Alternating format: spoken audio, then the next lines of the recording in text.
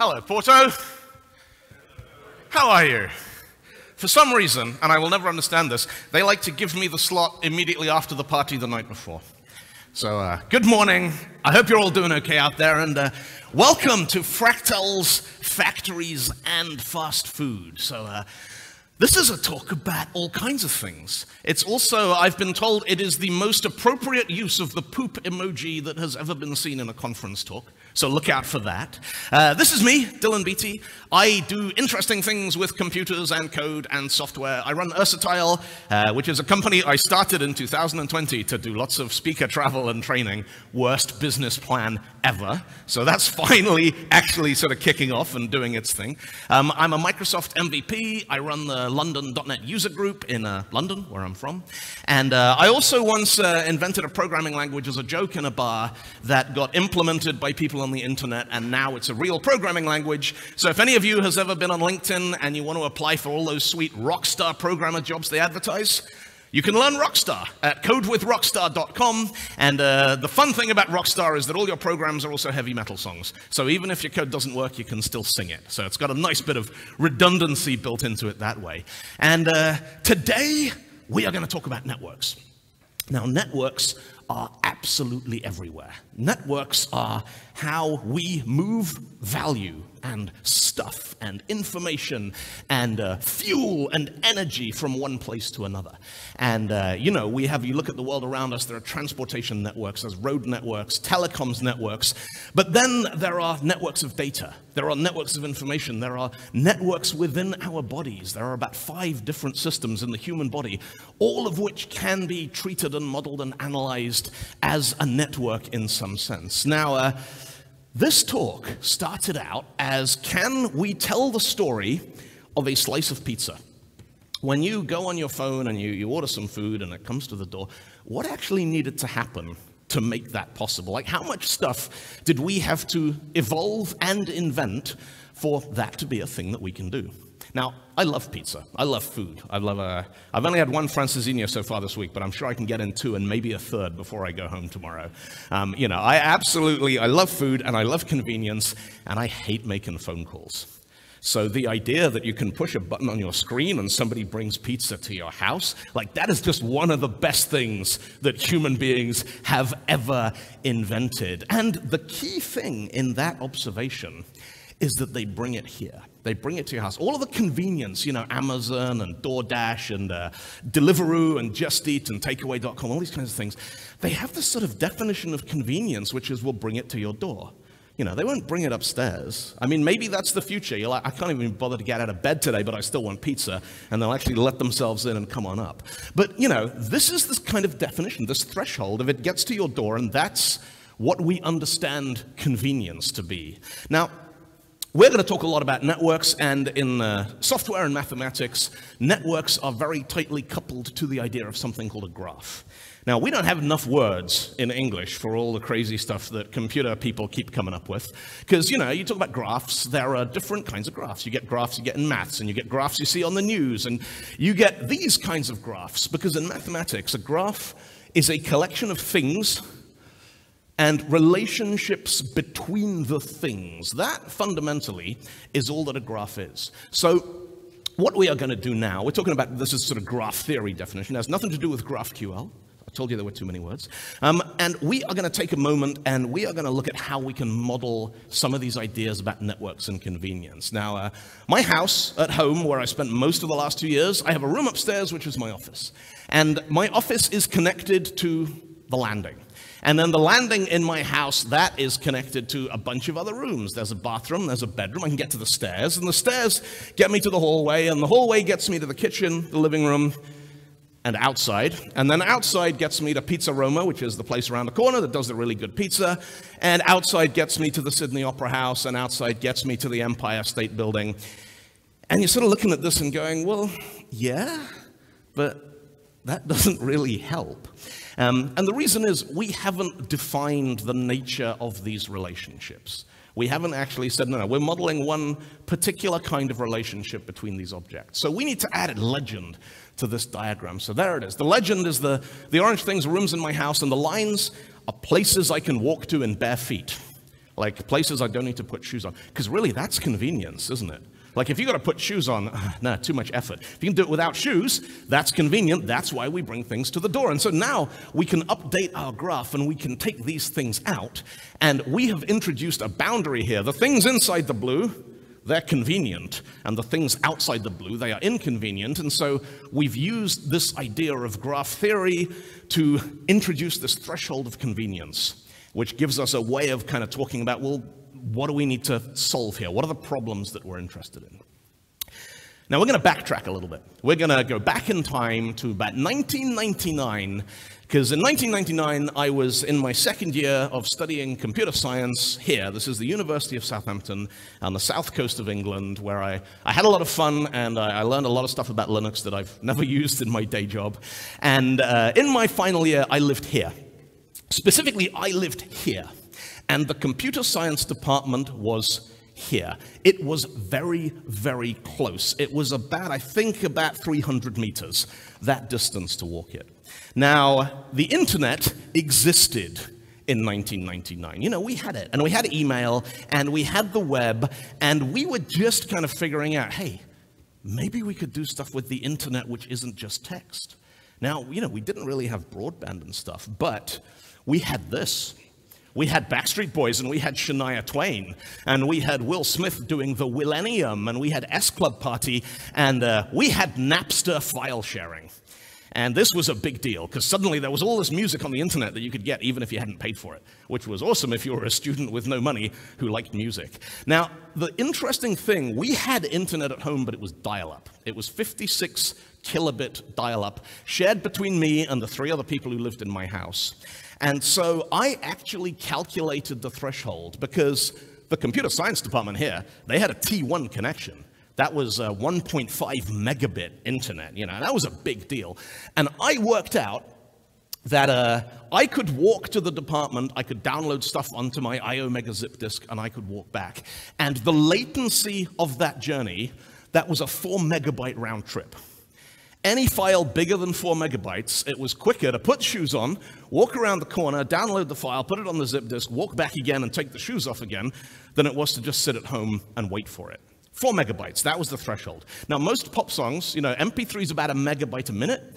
Most pop songs were like, you know, 3-4 minutes, because that's what plays well on the radio. So if I wanted to download any prog rock, where all the songs are like 6, 7, 8 minutes, I was putting shoes on that day, you know? Now, at some point, they had a problem with the security on the back door of that building, and we had to go the long way around. And that detour increased it to an 8 megabyte round trip. And so suddenly it was like, well, I guess I'm downloading the new Porcupine Tree album here because I don't want to walk all the long way around. Now that T1 connection there, this was kind of the catchment area. Because, you know, this was the days when, like I said, people were starting to get dial-up internet at home so you could do your emails and, you know, browse the web as it existed. Now, you got to remember, this is before we invented JavaScript frameworks and stuff. So the web was a very, very different place. But that connection there, that circle, that served about 1,000 people. I reckon about 1,000 people probably got their internet from the T1 connection in the computer science building. But to do that, they had to go there. They had to get up, put shoes on, leave the house, go down there, and then they could use this glorious bandwidth and download all the stuff that they wanted. And then a couple of years later, about 2001, we got this. Anyone recognize one of these? These were like the biggest thing in the world for about 18 months, and then they just vanished. This was the first generation of ADSL modems that were rolled out in the UK, I think in a couple of other places in Europe as well. And this thing would give you 576K of bandwidth. That's nearly half a megabit, right? Now, the amazing thing about these modems is the cable that runs into my house looks like this. And it's probably been there. There are places in the UK where this cable was put in the 1960s, and it's still there. And you've got 2 pairs of wires, and 1 pair of wires there is actually used for voltage. You know, if any of you still has a landline telephone at home, that thing doesn't use the mains electricity. The telephone network has its own power grid so that your phone will still ring even if the power is out. So one pair of these wires here, the orange pair, they carry 50 volts of DC current, so don't strip that wire with your teeth or it's very, very tingly, I can tell you that. But the other pair, we have one pair of cables. And the challenge was, can we use that one pair of cables to get broadband into people's houses? Now, if you look at the way a phone network works, you go out in the street and you'll see these little metal boxes. Sometimes they'll be up on a pole, sometimes they're on the street, sometimes they're underground. But each one of these serves about 100 different residences and businesses. And then, you take these and then these are all connected together to an upstream phone exchange. And then the upstream phone exchanges, those are all connected together to central exchanges, and eventually you get to the point where you have one of these in Portugal, it's connected to the one across the border in Spain, and then one in Spain connects to Paris, and Paris connects to London, and that's how we get originally phone calls from, where I live to where you live. And so the question is, on the one hand, this stuff sucks. The telephone network is two wires that have been there since the 1960s. On the other hand, it's there. It exists. This technology is already installed. So when they started rolling out broadband, what they did was they rolled out the high bandwidth fiber connections into the green box on the corner because they'd worked out they could get probably about 8 megabits was the limit at the time. Now the limit there, the challenge, the reason why domestic broadband has got faster and faster and faster, they haven't upgraded the cables. They've upgraded the backbone network that gets the signal as far as the green metal box on the corner. But fundamentally, what has got better is the quality of the equipment that we use in our homes to get onto that broadband network. Now, there is fiber broadband. I got very excited when I saw this on the thing around the corner from my house. I'm like, look, they got fiber here. That doesn't mean that the fiber is actually going to run all the way to my house. What they've done is they've run fiber from the internet backbone as far as that cabinet. And then there's about 2 kilometers of copper. Now, in 2001, when I first got broadband, that little blue fish modem thing, that wasn't terribly powerful because computers were not as powerful as they are today. It was expensive, and they could get 576 kilobits up to about 2Ks. If you lived more than 2Ks away from your phone exchange, you didn't get to play broadband. That wasn't a thing that we did. But we've got better and better at building systems that can get more and more bandwidth out of the same cable. If you go online now, this is the Asus RTAX82U, and it looks like a kind of futuristic space hovercraft or something, because that's how you sell hardware to gamers. And this thing has got a 1.5 gig triple core processor, 256 megs of RAM, 512 megabytes of flash storage, and 512 megs of RAM, and it costs about 200 euros. This is like 100 times more powerful than the computer that I had to download Backstreet Boys onto, and this is just a modem. But because it can do that, it can do all sorts of incredibly sophisticated error correction. It can extract much more bandwidth from the noisy signal that you get over these 2 kilometers of copper wire. And so that's how we get to the point where over the last couple of years, I've been doing online training. I've been doing talks like this live over the internet. My house in London, I have about 48 megabits of bandwidth, and it's still running over those 2 little copper wires that have been there since, I think my house, 1981, is when it was built, so that's when the cable was put in, and as far as I know, no one's ever upgraded it.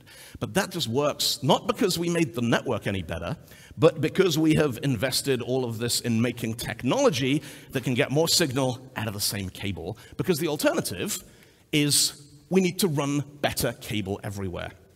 And that's not just a question of previously you'd run 1 cable, now you need to run 100. Some of those cables are going to have to go into listed buildings where you're not allowed to just turn up and drill holes in the wall. Some of them are going to go to apartment buildings where it's like, you got someone up on the 27th floor, do we have a ladder that big? No, we don't. So that last mile challenge, or I guess the last kilometer challenge if you're in the rest of the world, that is a real headache when it comes to rolling out any kind of network infrastructure.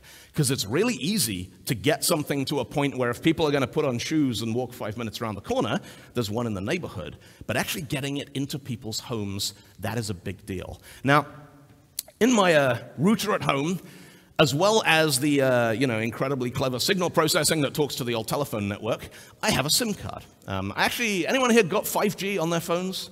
Because I have 5G at home, but it doesn't work because there's no 5G coverage. But I have 4G. which means I can get good enough broadband, good enough bandwidth to actually do live Zoom talks and stuff. At one point, I unplugged the network cable from my modem just to check that the failover worked, and then the doorbell went, and I went to get my package, and I forgot about it. And I forgot about it for 2 days. And I didn't realize my whole house was running over a 4G SIM card for 2 days until I went to log into Azure, and it said, your IP address is not on the list here. And I'm like, is it? And I was like, wow, I did an entire conference yesterday on a SIM card.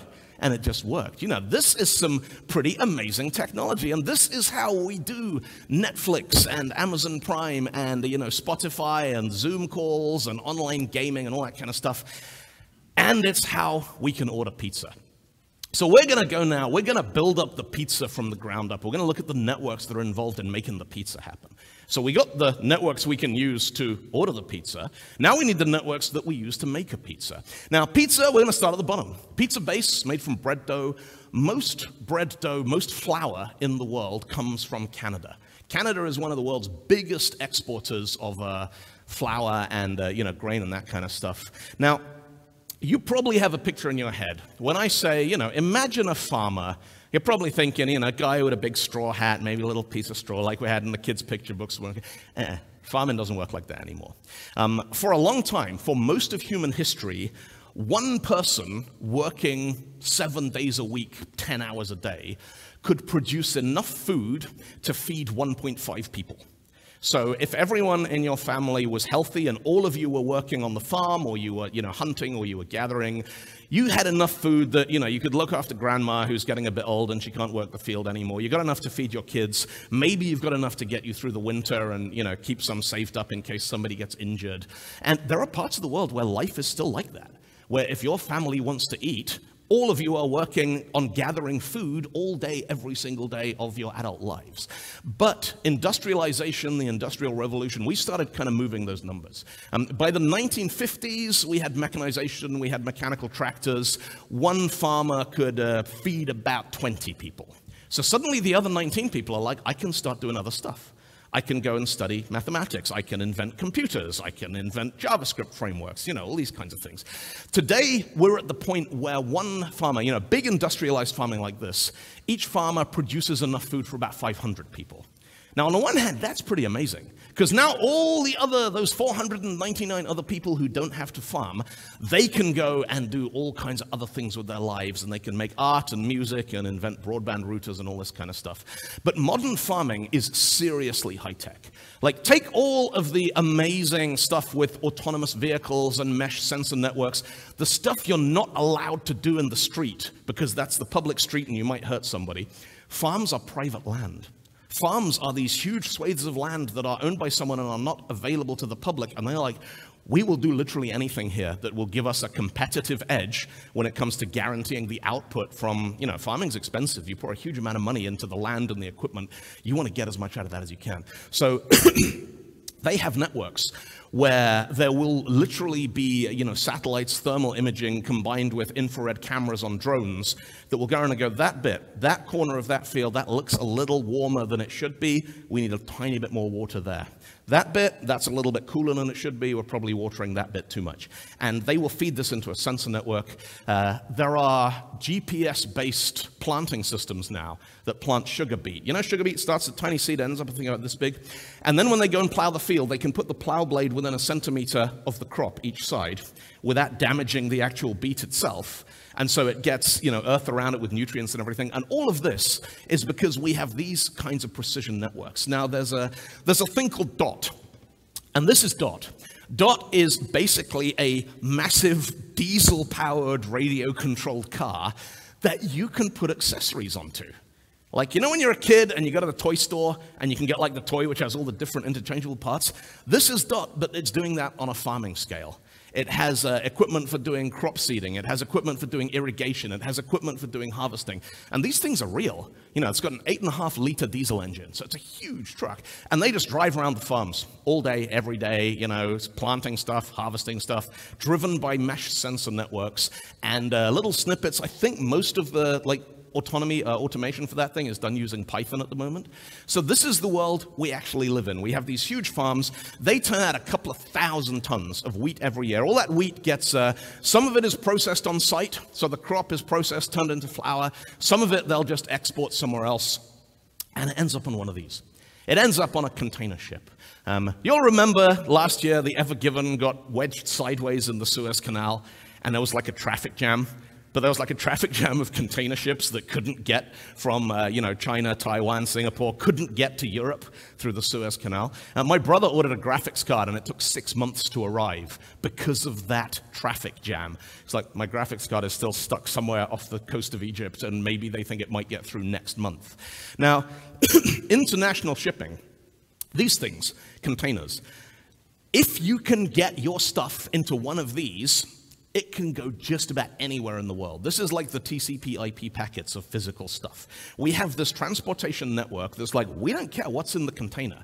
We got a machine that'll take the container, load it up, put it on the truck. Then we got a machine that'll take it off the truck, put it on the ship. We got a machine takes it off the ship, puts it on the train. We got a machine at the other end that'll take it off the train, put it on the truck. It'll rock up outside your house, and it's your problem again. Going. If any of you's ever like moved house across continents, like you've moved from one continent to another, at some point you probably got one of these with all your stuff in it, because at that point they're just shipping packets, big metal packets. This is the standard unit. And again, truck driving is absolutely vital. The road transportation network we rely on it. All this stuff, pizza and graphics cards, all these kinds of things. And that's somewhere where there's an awful lot of disruption going on. I want to show you this. This is Vera. And Vera looks like something out of science fiction. Vera looks like something out of Blade Runner. Vera is an autonomous truck. And Vera is real. Vera is working right now. It's a collaboration between Volvo and a Scandinavian shipping company called DFDS Seaways. And this vehicle is taking containers between the DFDS freight depot and the cargo port in Gothenburg. And part of that journey involves driving on a public highway. So right now, we have these autonomous vehicles that are taking shipping containers out of a port, driving them along the road, and taking them to where they can be loaded onto trucks. Now, on the one hand, we need this. Human beings, there are more people than ever before, and our appetite for stuff is just going up and up and up. And I don't know how many of you are familiar with Brexit and all the joys we have going on with that. Apparently right now there is a 27-hour tailback to get trucks through the port of Dover in the UK to process all the paperwork. And the news isn't talking about it, but if you read any blogs from Polish truck drivers, they're not very happy about this. So we need the infrastructure. We need the capacity. We need more stuff. But this is also going to be a massive social disruptor. There's something like 3.5 million people in the United States right now who drive a truck. That's their living. That's how they make their money and feed their kids and everything. And if you drive a truck, the law says that you can work a max, I think it's 10 hours in the US, and then you have to have a 10-hour break. So these huge trucks spend half their time parked while the driver is resting or sleeping. We roll out autonomous trucks that are like, nope, we're electric, we run silently, 24 hours a day, 7 days a week, 3.5 million Americans suddenly out of work. What politician is going to run for office on that ticket? Because it's not going to happen anytime soon, but we don't have enough truck drivers to go around. The ones that we do have, they're incredibly politically important, because if they don't vote for you, you're not going to win, but it's still not enough to go around. So this is the network that gets our pizza to us. The flour comes from Canada. If you have mozzarella, you know where most mozzarella in Europe comes from? Denmark. Denmark is the biggest exporter of mozzarella. Pineapples here probably from Costa Rica. Tomatoes that go on, these are probably from, actually Portugal is one of the big exporters of tomatoes. The Netherlands is another one. If you got shrimp or seafood on your pizza, that almost certainly went through Indonesia. So we have this massive global distribution network of stuff coming in from all over the world, and it ends up here, and that is just one of the networks that goes in here. We've got the power network, because you can't really cook pizza without lights to see what you're doing, so they need power. We have the gas network, because pizza ovens, electric doesn't really cut it. You need burning gas to get up to the right temperature, or you need trucks full of charcoal if you're doing it, charcoal ovens. You need data. You need the banking network. When you pay for your pizza, a little bit of that money goes to the, well, all of it goes to the pizza company, and then some of that goes to the takeaway company, but the pizza company use it to pay the flour company, and the flour company use it to pay the trucking company, and the trucking company use it to pay the shipping company.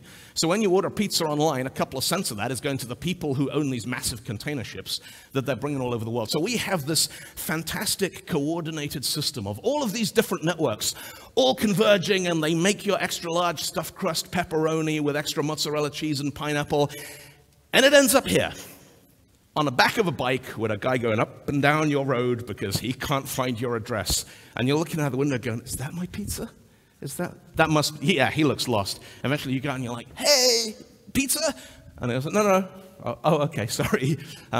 This is one of the big problems, and the difficulty with, we talked about, the last mile or last kilometer infrastructure with installing networks, installing fiber optic cable and stuff. But at least that they've only got to do it once. Like if the engineer's coming to install your fiber, you're probably going to try and make sure they know where you live. With stuff happens every day, deliveries and the mail and pizza showing up. We have a problem in that addresses are complicated. Now, Joel Spolsky has this thing, Spolsky's law of leaky abstractions. All non-trivial abstractions, to some degree, are leaky. Now, we have this idea that you can write down somebody's address, and then you can find their house. Now, imagine this is a map of my house. This is not a map of my house, because my house is in a weird place, and I don't want to put a map of where I live on the internet in case I upset anybody who invests in crypto, because those people look dangerous to me. But my house is in the wrong place. My house is on a street that's about 3 kilometers long, it's right in the middle, and it's number 7. So if you start at this end, we're like, what? That's number 200, that's number 400, number 7 is in the middle. The area I live was basically bombed during World War II, and then when they rebuilt it, they just made up the street numbers as they went along. So we have this convention in most parts of Europe and the West that we have a street, and the first house on the street is number 1, and number 2 is opposite number 1, and then there's number 3 and number 4, 5, 6, all the way along the street. So you need to find number 1, I'd say it's probably at this end. Start there, work your way along. If you need to find number 15, it'll be between number 13 and number 17. Actually, I noticed last night, we got back to the hotel after the dinner, and Rob Richardson was like, the way the hotel room numbers, like you're in 14, and there's 16, but over there, that's 12, and that's 15? I'm like, he's like, there's no 13. No room 13 in the hotel, because it's unlucky. So they've messed up the numbering system just in one corridor of one hotel. Now, you'd think that maybe there's some things we can rely on when it comes to addressing. Like, if you know which city you're going for, and you know the name of the street, right? Well, no. There are 15 streets in London called High Street. So if you write number 1 High Street, London, there are 15 different places that are like, yeah, that's me. That's absolutely fine. You won't get negative house numbers, right? Like, you got to start at 1 and work your way up. Well, yeah, mostly. This is a cocktail bar. Again, it's in London, quite near where I live, and this used to be a public toilet. So it didn't have an address, because why would a toilet have an address? And the building next to it is number 1 Aldwych. That's the Lyceum Theatre, where they've been showing The Lion King forever. So when they turned this toilet into a bar, they're like, we need an address. And they're like, well, that's 1, that's 2, that's 3. I guess we're 0. But you can't put 0 as a number, so the name of this building is 0, Z-E-R-O, Aldwych. And that's the thing that they have to put in the addresses, because no database in the world will allow you to put 0 Aldwych.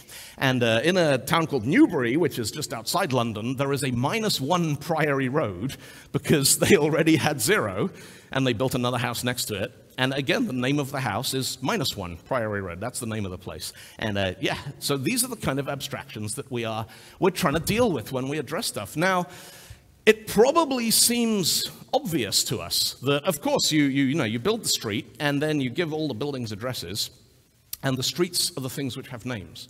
In Japan, they use a completely different system. If you want to go here, this is 257 Marunouchi. What you do is you go to Marunouchi, and you probably, in the days before Google Maps, what you do is you'd find a policeman, and you'd say, hey, where is building number 2? Now, building number 2 would be the second building that got built in Marunouchi, or the second block. So the first city block that got built there, that would be block 1. The second block would be block 2. It might be on the other side of the district. It might be right next door. The third block is block number 3. Then you go to somebody who knows the way around block number 2, and you say, hey, which one of these buildings was built 5th? Because the first building to go up, that would be 2-1 Marinucci. The second building would be 2-2 Marinucci. So you're like, that one, okay, that one was built 5th. So you got to number 5th, you knock on the door, you're like, hello, which business moved in here 7th, please?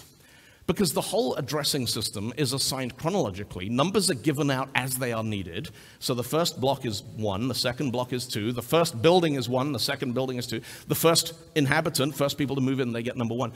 The streets don't have names. Why would you name the street? The street is the gap between the important parts, you know. It doesn't make any sense. You give the names and numbers to the bits that people care about.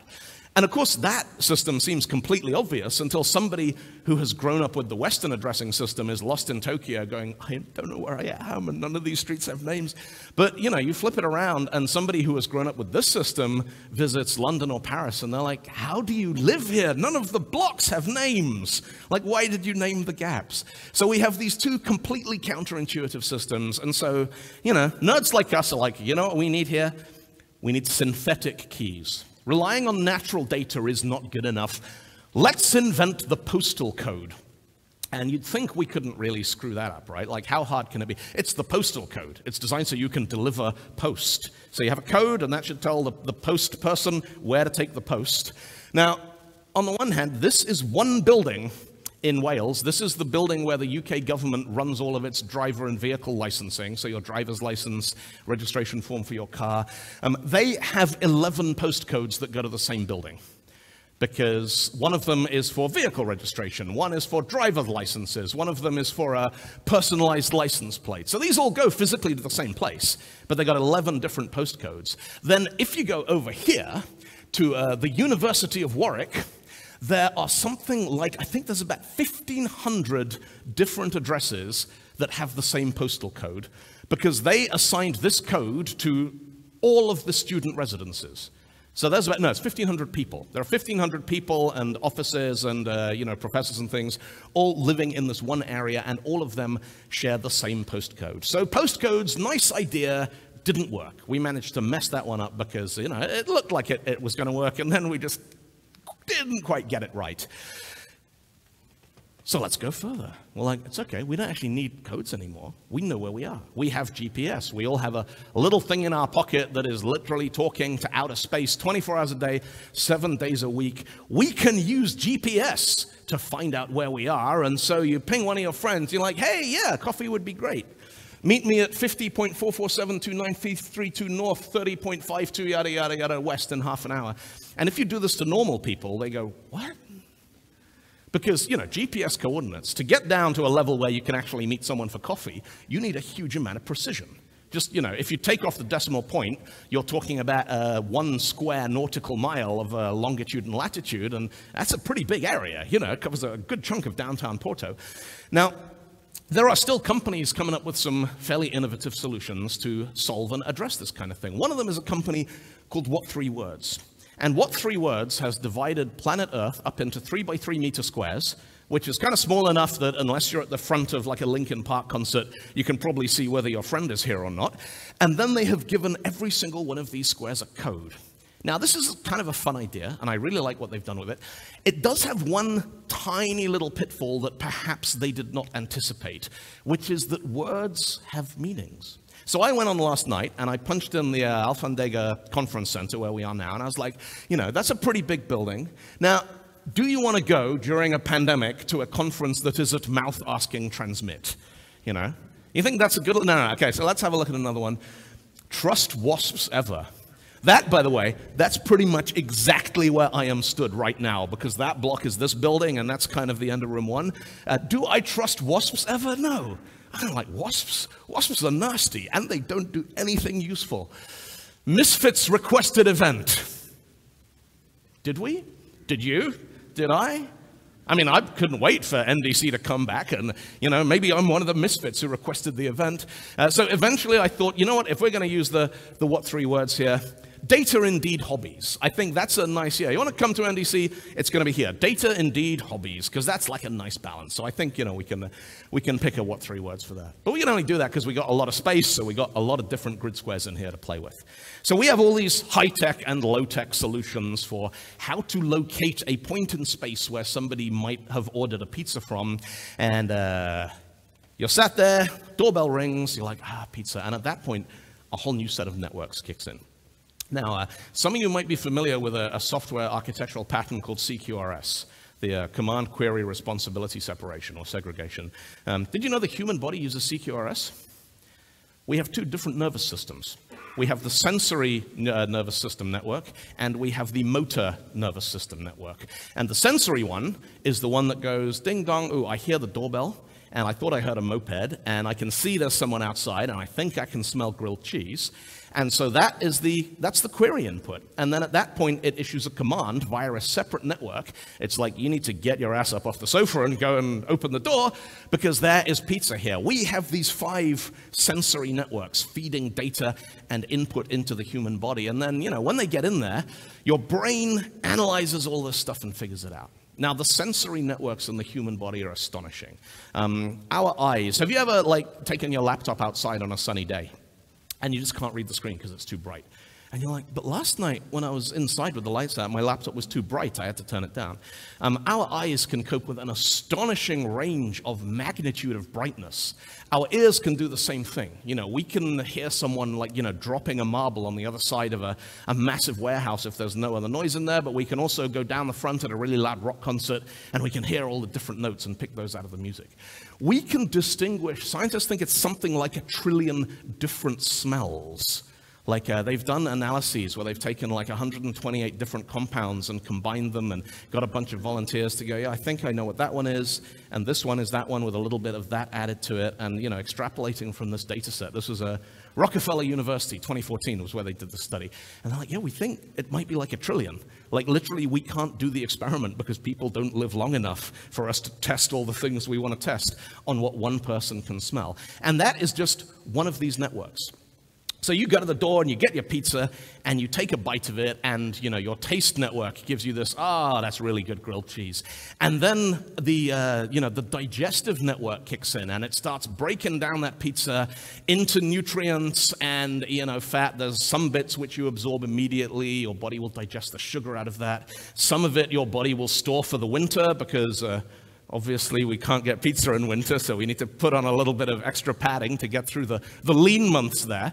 Some of it ends up becoming waste, Now, the circulatory system that takes the sugar and takes the energy from that starts off with this thing here.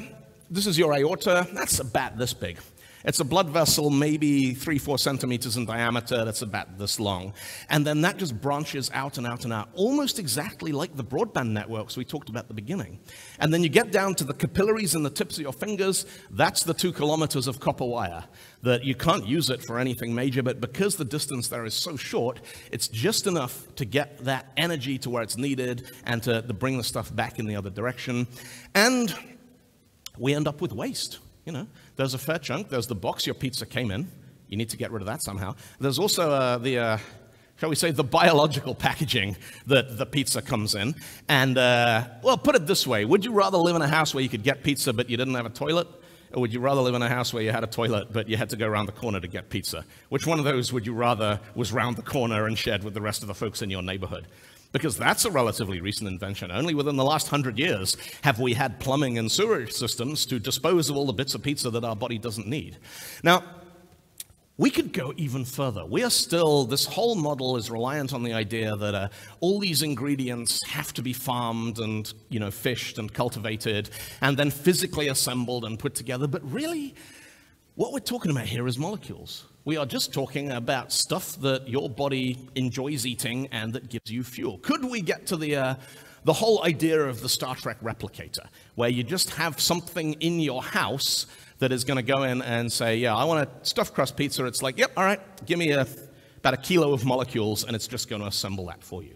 Now, one thing I never noticed in Star Trek, you notice how you never see anyone do the dishes. So they must have some kind of mechanism for putting the stuff back in to the replicators at the other side of it. And if any of you've read this book, Neil Stephenson's Diamond Age, this is a fantastic book about neo-Victorian nanotechnology engineering. And the network that exists in this book is a thing called the feed. And the feed is just molecules. The feed is a pipe running into everyone's house that gives them raw molecules that can be assembled into objects and tools and toys and all this kind of stuff. And so they have mastered nanotech engineering to the extent where, now they don't eat it. That's one of the weird things about the Diamond Age, is that he didn't kind of take that extra step further. But, you know, it does start bringing up these questions about what does the future of food delivery look like. Now, this is a 3D printer that makes pizza, and this is real. They've seen this thing at trade shows, and, you know, it has a couple of nozzles. If any of you's got a 3D printer at home, you know, you've got, like, different filament. Well, let's just imagine that the nozzle's really wide and the filament isn't filament, it's bread.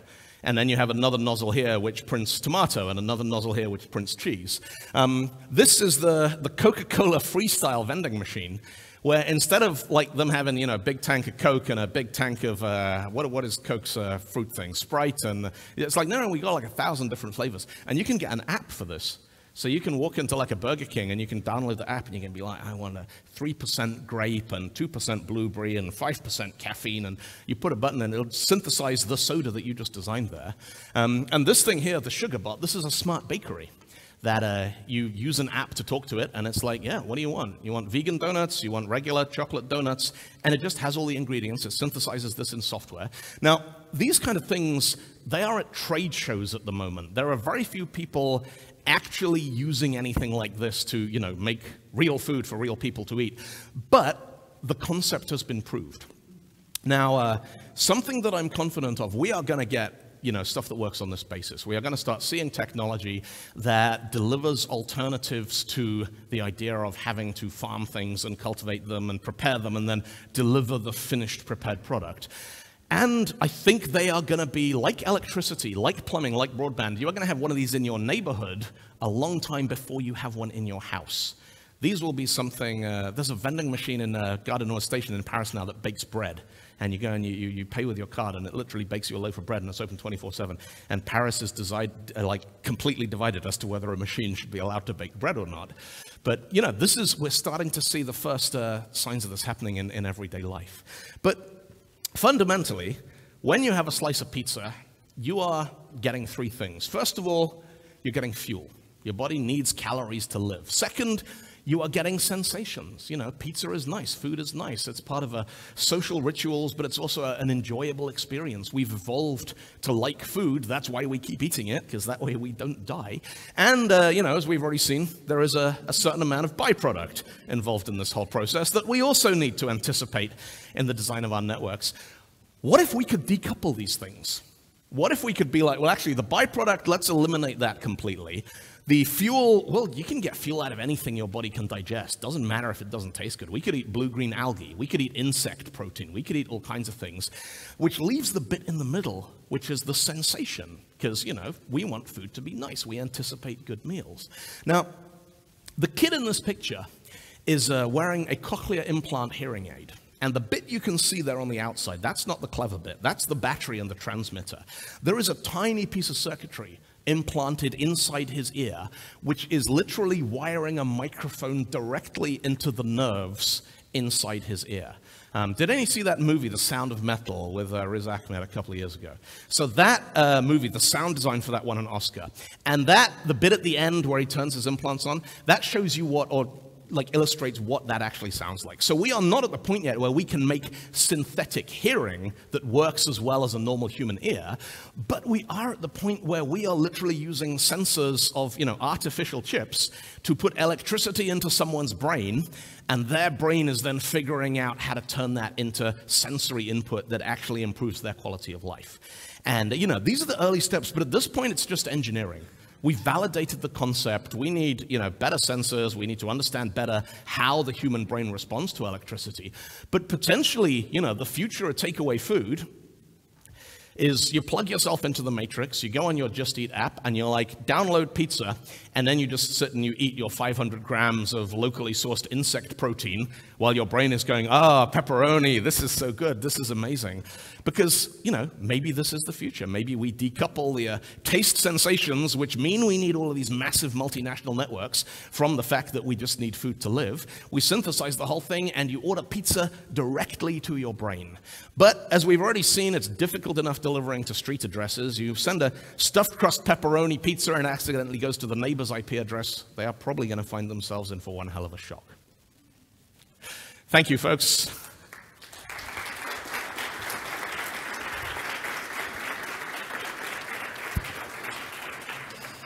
I think we have time for questions, if there are questions. Or is this everyone going, I'm just going to go and get pizza now? Cool. All right. Thank you very much. Enjoy the rest of the day. Enjoy the rest of the conference. We're going to be doing some fun stuff in the expo hall this evening, so stick around for the party. Going to be doing some music. Lemon is running an improvised comedy talks thing, which sounds like it's going to be a lot of fun. So thank you, everyone, for coming. Go and get front of the coffee queue, and I'll see you all around. Take it easy.